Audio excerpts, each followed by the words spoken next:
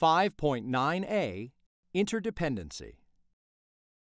In this activity, students build an ecosystem of living and non-living elements and observe the ways in which organisms depend upon each other and their environment.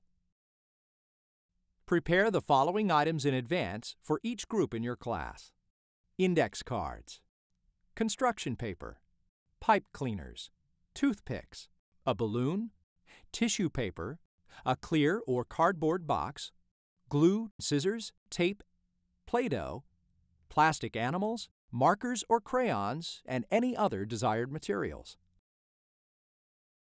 Creating the animal ecosystem. Start with a clear box to contain the system. Cut construction paper for land and water. Add sand and small rocks to enhance ground features.